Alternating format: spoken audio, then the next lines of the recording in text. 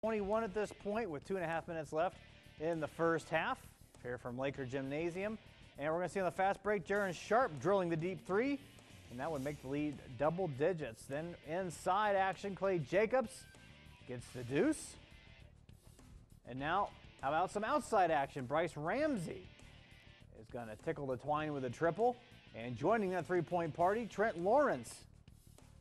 He's going to drop it in as well. Some rebounding action here off the miss. It's going to be Bryce Ellis. Takes it coast to coast all the way for the lay-in. All Kenton in this one tonight. 78-48. Sharp, Jacob Eversole, and Jaden Cornell combined for 28, 15, and 10 points respectively.